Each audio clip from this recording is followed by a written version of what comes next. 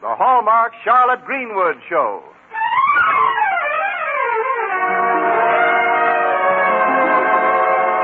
Welcome now to our show. Here's a friend you all know.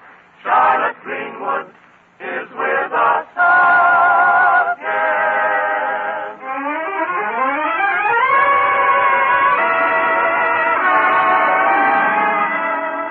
Yes, ladies and gentlemen, Charlotte Greenwood is brought to you this Sunday and every Sunday at this time by the makers of Hallmark greeting cards to remind you that every time you want to remember someone, you'll find a Hallmark card that says just what you want to say the way you want to say it. So when you choose a card, look on the back for the 3 identifying words, a Hallmark card. Like the word sterling on silver, those words, a Hallmark card, mean finest quality. Mean that you cared enough to send the very best. Yes, don't forget, a Hallmark card will best express your perfect taste, your thoughtfulness. And here is our star, that lovable lady of stage, screen, and radio, Charlotte Greenwood.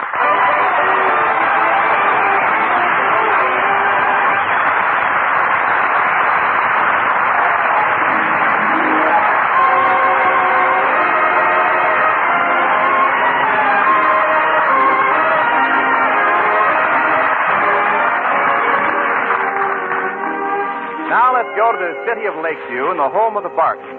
The 3 children whose care was taken over by Charlotte when she became an heir of the Barton estate, and whose bringing up would bring anybody but Charlotte down. Today, as usual, we find Charlotte on the phone, talking long distance to her manager, Roger Humphrey, in Hollywood. She's saying, Hello, Roger. I just called to thank you for that lovely Valentine you sent me. It was so unexpected. Even the mailman was surprised. He came up the set singing, "My dreams are getting better all the time." Yes, Roger, I knew it was from you even though you didn't sign it. How'd I know? That's easy. I was almost sure when I saw the postmark, and I was practically certain when I saw the handwriting. But I was absolutely positive when I saw the stamp that said postage due. No, Roger, I'm not taking it seriously. I've lived long enough to know about life and love. Yeah, life is just one thing after another, and love is just 2 things after each other. What? Well, certainly I've been in love, Roger. I used to have a boyfriend that took me out riding every evening. Gee, I can still feel those handlebars. We were practically engaged, but one day he asked me to ride on the back mudguard, and I broke it off. Now the only men I go around with are in revolving doors. Oh, Roger, somebody's at my door now. No, this one doesn't revolve. I'll call you next week. Bye. Miss Greenwood, good morning, good morning, good morning. Well, is it that good, Judge Cronin? Well, I'm glad I got here before you left for the lunchroom. But I'm leaving in a minute. But come in. Thank you. It's too bad I haven't a car. I'd give you a lift, but then, as I always say, there's nothing like walking to build up red corpuscles. Yes, but it's so hard to get a corpuscle to walk. Yes, isn't it? No, what I mean is... Well, come on in the living room. Oh, thank you. Well, however, I haven't but a moment to stay. I simply want to turn over to you some things in connection with the estate. Well, sit down, Judge. Oh, thank you. Thank you very much. Oh, my briefcase. Oh, I'm silly. Oh, yes, right here. Now, let me see. Oh, yes, here they are. Here are 100 shares of factory stock. Par value, $5,000. $5,000? That's enough to guarantee the children's future. Well, we won't have to ride over the hill to the poorhouse today. Unfortunately, the stock is practically worthless. You see, it's a buggy whip factory. A buggy whip factory? Mm-hmm. Well, that's fine. We can drive over to the poorhouse in a surrey with a fringe on top. But here, Miss Greenwood, is the deed to the Barton farm. Oh, a real farm? How marvelous. I've always wanted to lead a farmer's life. The farm has been abandoned. Well, I wouldn't want to lead an abandoned life. But, Judge, couldn't we do something with the farm, raise chickens or ducks? Oh, that's a full-time job. You know how long ducks have to be cared for? Same as short ducks. Exactly. Huh? No, you're not taking this thing seriously. The farm is quite valuable if we can get help, but at the moment, the buildings are dilapidated, the equipment is decrepit, and the business is defunct. How lovely. Unfortunately, par value nil. But here are the deeds, surveys, and so forth pertaining to the Friendship Silver Mine. A silver mine? Uh-huh. Say, maybe this cloud has a silver lining after all. Well, unfortunately, the mine at the moment is little more than a hole in the ground. Yeah, well, what's power on that hole? Please. Now, naturally, the mine does have a certain value. But you see, it was purchased jointly by Mr. Barton and Mr. Gregory. And, is that Mr. Gregory that lives in the next block? Uh-huh. Mm-hmm. And years ago, Mr. Barton induced him to buy a 50% interest in the property. Mr. Barton honestly believed that it was rich in silver. Then they had a geologist make another survey. I have that report right here. Oh, dear. Look at all those big words. Feldspar, metamorphic rock. My goodness, it's going to take me all day to read this. Don't bother reading it, Miss Greenwood. I can tell you what it means. It means there may be some silver in the property after all, but it'll cost a lot of money to find out. Well, if there's a chance of helping the Barton children, I'd be willing to advance the money, Judge. No, that's impossible. Mr. Barton and Mr. Gregory had an agreement that the mine could not be operated without the consent of both parties. Oh. Yes. And when Mr. Gregory found that the silver was speculative, he became very angry at Mr. Barton. Gregory swore he'd never let anybody touch a shovel to the Friendship Mine property as long as he lived. Well, what kind of friendship is that to keep us from working our own mine? Well, legally he can do it, and he has. For the past 20 years. He's still very bitter. In time, I hope to persuade him to relent. Meanwhile, we can count on no income from Friendship Mine. Just think, we own a factory, a farm, and a mine. All that wealth, and what have we got? Wealth is trying, isn't it, Judge? Trying? Yeah, try and get it.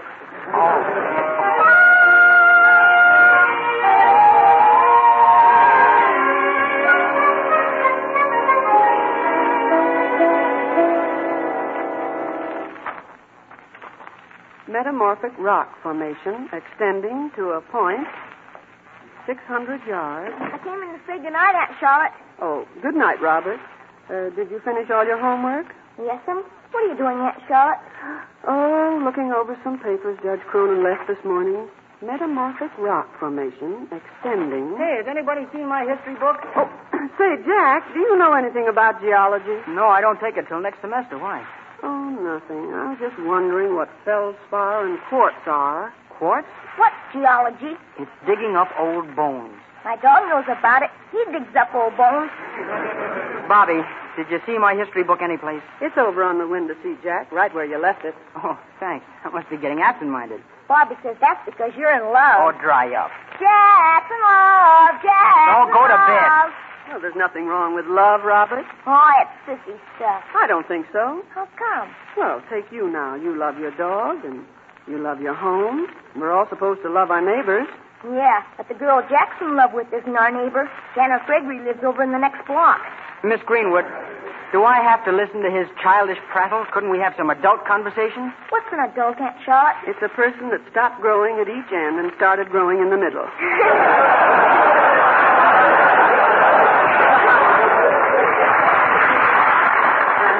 Run along to bed, Robert. Yes, and quit talking about things you don't know anything about.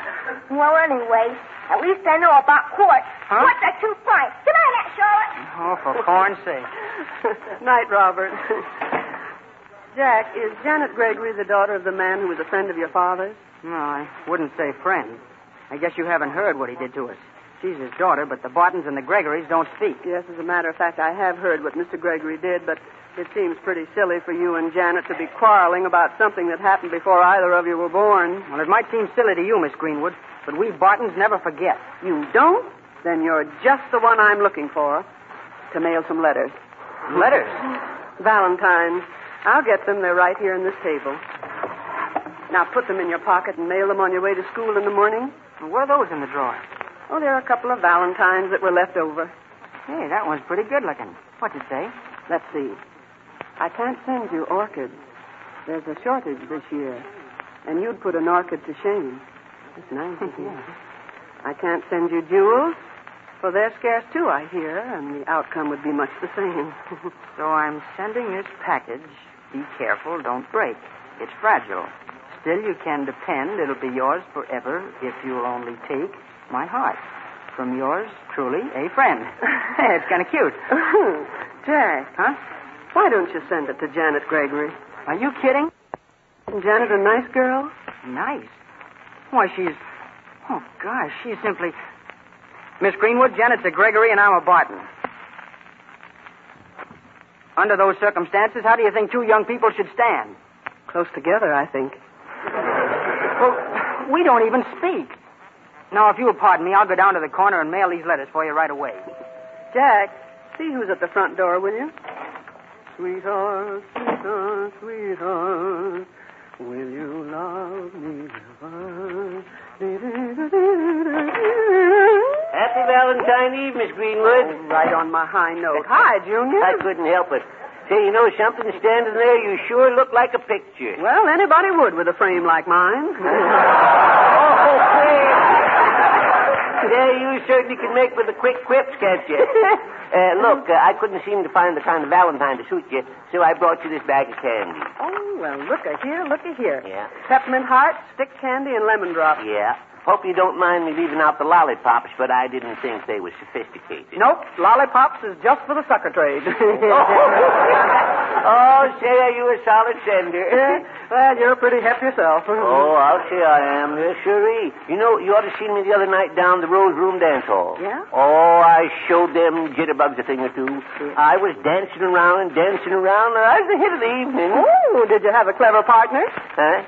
I say, who did you dance with? I suppose to dance with somebody. Oh, Junior, well, thanks for the candy. Anyway, it's deeply appreciated. No, that's nothing. Why, for a friend like you, I'd swim clear across the ocean. Junior, Yes, you you would. swim all that ocean for me? Why, of course. And I'd be just as gallant for any other gal. I know, but would you be just as buoyant as any other boy? Well, I don't see why not. I was first in my scout troop to win my wings. Oh, well, you win your wings in the Air Corps. These is water wings. I topped you that time, didn't I? Well, Junior, if you'd swim the ocean, would you do one more thing for me? Why, sure thing. For you, Miss Greenwood, I'd climb the highest mountain. Oh. I'd walk through fire. While I'd face floods. What you want me to do? Run a little errand. Oh, but it looks like rain. I might get wet. Oh. But this is important. I'm sending a Valentine, and I want to make sure that it gets to the right person. All right. Where's it go to? To that big house in the middle of the next block. Deliver it personally to Miss Janet Gregory.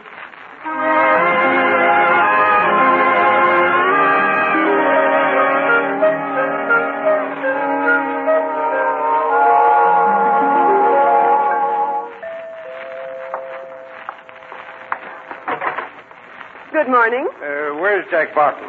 Why, he's left for school. Oh, I presume you're Mrs. Greenwood? Well, you're not a very good presumer. It isn't Mrs. Greenwood. It's Miss Greenwood. Oh, I'm sorry. You're sorry.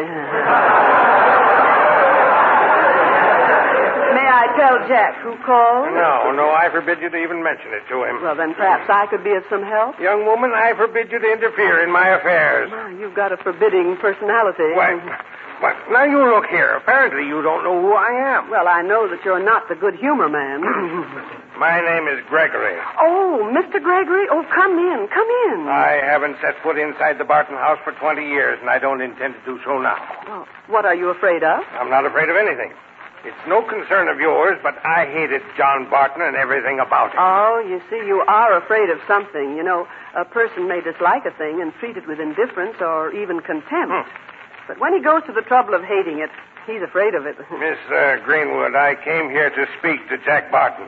But since you seem to be in charge of things here, I'll talk to you. Well, now, just what can I do for you? Keep Jack away from my daughter. Oh, but Mr. Gregory, he doesn't even speak to Janet. He doesn't speak to her. She doesn't speak to him. But I won't have him making sentimental overtures or sending her Valentine. Oh, well, Mr. Gregory, your worries are over. I sent that Valentine myself. You did? You sent it? Well, that's right. I thought Janet might like it, and I'm sorry that she assumed it was from Jack. So you thought Janet might like it, eh? Why the sudden interest in her? A friendly gesture. Is there anything wrong with sending a Valentine to a neighbor? No, not at all. But I can see through your little play. While Cronin works on me and trying to persuade me to open up the mine, you proceed to get friendly with Janet, Oh, huh? now, just one moment. Only it isn't going to work, Miss Greenwood. I'll see to it that you never develop the friendship mine. But, Mr. Gregory... Good morning.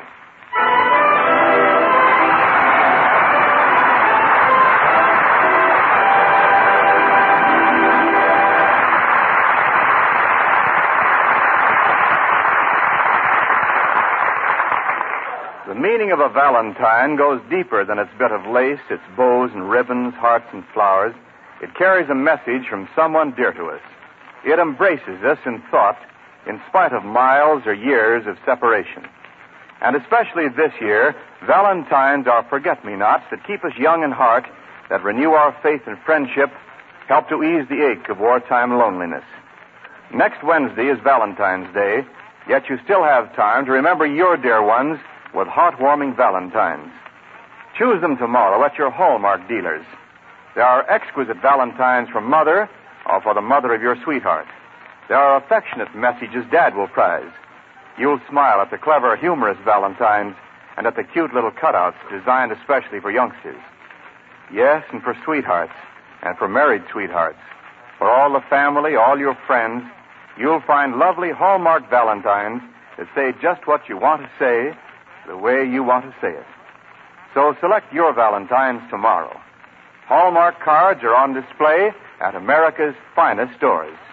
Remember, a Hallmark card will best express your perfect taste, your thoughtfulness.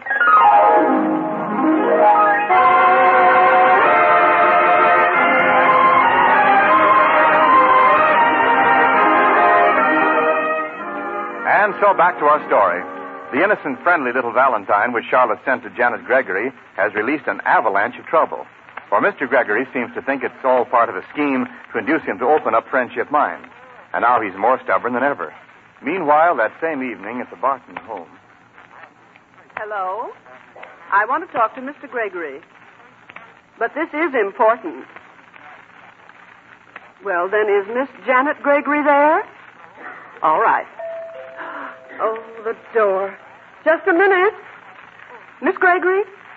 Oh, Miss Gregory, last evening you received a Valentine by messenger, and it's...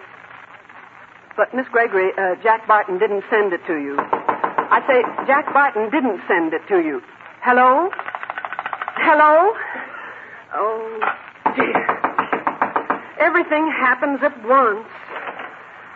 Why, Judge Cronin, and if it isn't Mr. Anderson. Charlotte, we've been standing here for 5 minutes. Yes, and it's pouring down rain. Oh, Judge, I forgot it was raining. Why, you're all wet. Oh, you poor dear. Oh.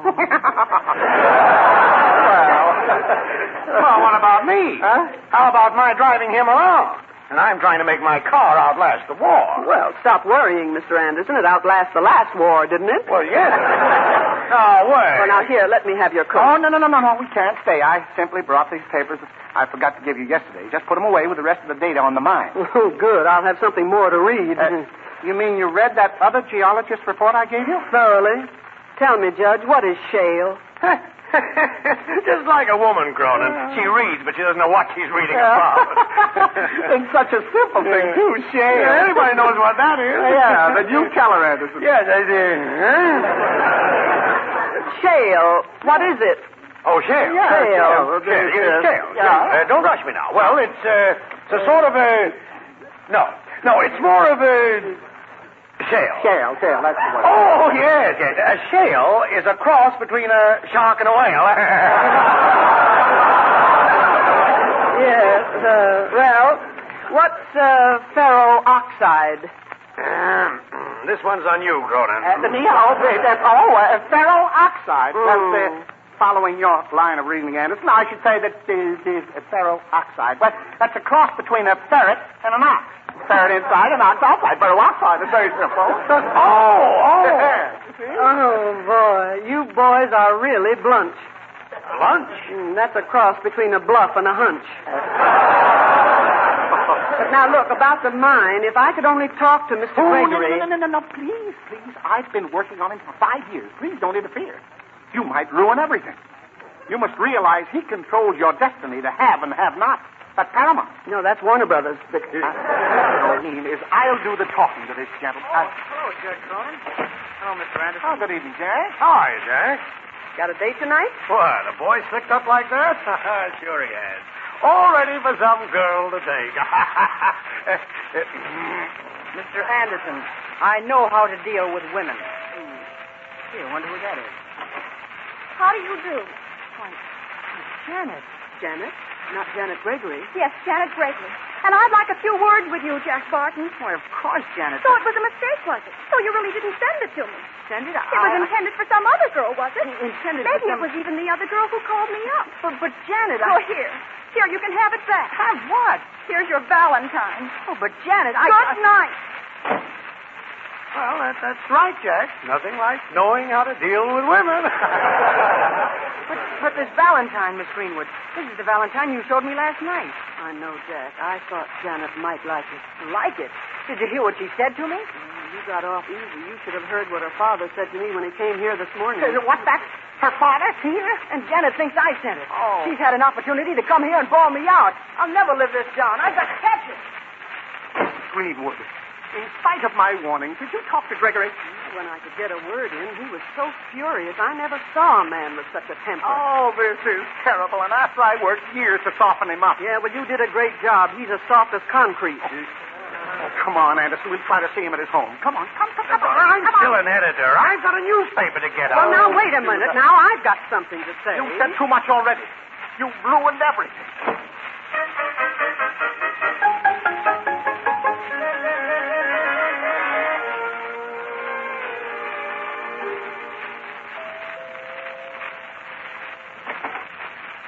Good evening, Mr. Gregory. Come in. I will not.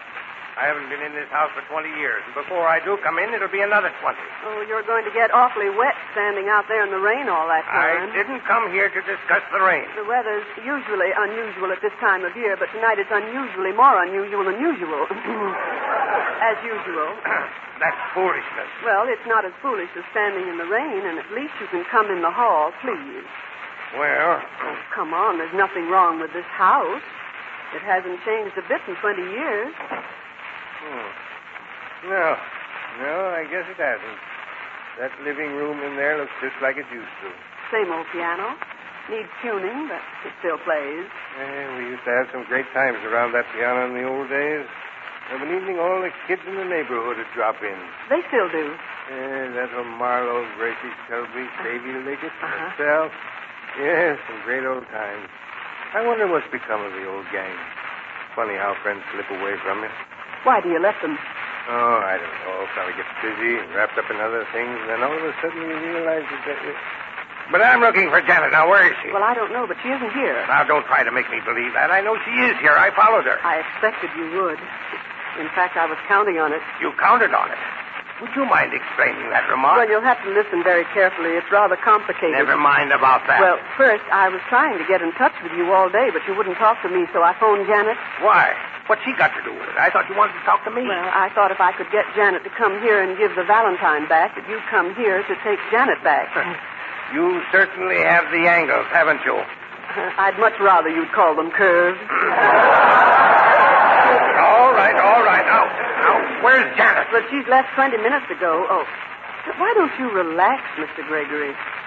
Would you have a cup of hot chocolate? No, I don't drink A chocolate. piece of cake? I don't eat cake. Have a chair? I don't... Well, you do sit down, don't you? Miss Greenwood, may I remind you I don't make friendly visits. Do you understand? Certainly, yes. To make friendly visits, you have to have friends. Well, I don't need friends. They don't pay off. I never bother with anything that doesn't pay off. I'm a practical man. Oh, yes, it would take a very practical man to keep up a quarrel for 20 years and remain bitter all that time. That has nothing to do with I'm it. sure it's paid off handsomely. You must be ever so much richer because of it. Now, wait a And minute. how clever to have passed on that practicality to your daughter. It'll make her life so much richer, too. Will you please... And you've given her such a marvelous start. By the time she reaches your age, she should be twice as rich as you are, and twice as lonesome. I am not lonesome. Why, I meet dozens of people every day. Oh, lonesomeness can be with you when you mingle with 1,000 people and disappear when you walk with one friend. Janet! Why, Janet? And Jack Barton, what? Oh, hello, Mr. Gregory. Where have you two been? Nowhere, just walking. Walking in this rain? Oh, is it raining? Yeah, I guess it is. Oh, we didn't exactly notice it. But, Jack, I thought you and Janet weren't speaking. Well, we talked that all over and decided we would speak. A Barton speaking to a Gregory. Oh, Jack. Well, if a Gregory's good enough to speak to a Barton's good enough to speak to a Gregory. You're right, my dear. And what for? Wait a minute. Yes, you've raised quite a serious question, Janet. Maybe you and Jack better wait in the living room while we're thinking this over. Okay. Come on, Janet. I've got some new Andy Russell records. Oh, swell. Well, Miss Greenwood, I seem to have been a nitwit. Oh, but isn't it fun sometimes being a nitwit? Pardon me. But I tell you, Cronin, I've got a newspaper to get out. That back again, boy? Yes, we couldn't do... Why? Oh, wait.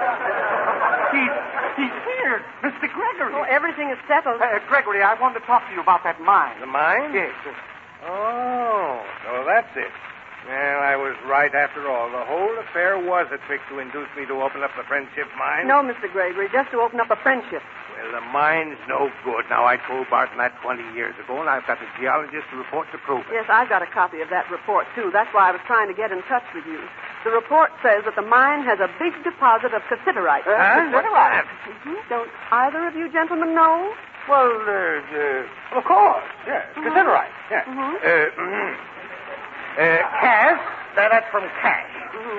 Sit, from sit. Yes. And rice from rice. Means sitting rice at a cash register. Right, Mr. Anderson. I looked it up in my little dictionary. Cassiterite is the ore from which they get tin. Why, tin is one of the scarcest and most valuable metals in this country today. That was in the geologist's report. Why didn't I see that? Well, maybe it was because you were so bitter. That's the trouble with getting so blind mad you can't see anything right. Well, look, now, I've got to get out of here. I've got a newspaper to get out. Now, wait, Anderson. I want to read that report. Oh, all right. All right, go ahead. What good is a newspaper anyhow? Why, Mr. Anderson, I thought every man knew that. Huh? A newspaper is what you hide behind when a woman's standing up in the bus.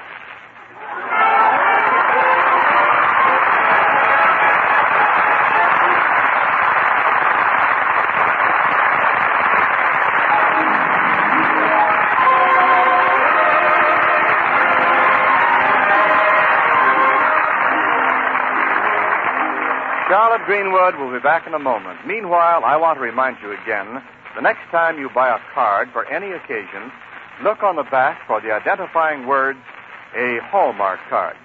Hallmark. A Hallmark card. Like sterling on silver, those three words are your assurance of finest quality. They tell your friends you cared enough to send the very best.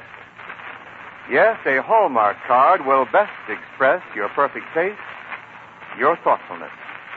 And now, Charlotte Greenwood. Friends, I think Mr. Gregory found out something even more valuable than the fact that the mine contained tin. He found out that there's nothing more important to our happiness than loving companionship. The war has taken that companionship from many of us. Still, we can stay close to most of our dear ones by writing often, even if it's only a little note or something, to let them know that we're still thinking of them. Because with every message we send, we are fashioning and fastening the lifeline of friendship.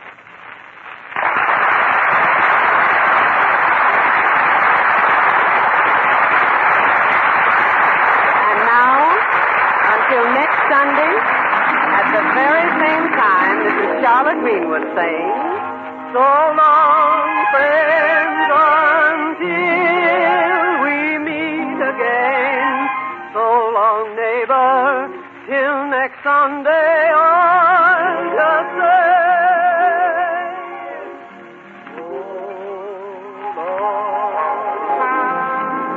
so long.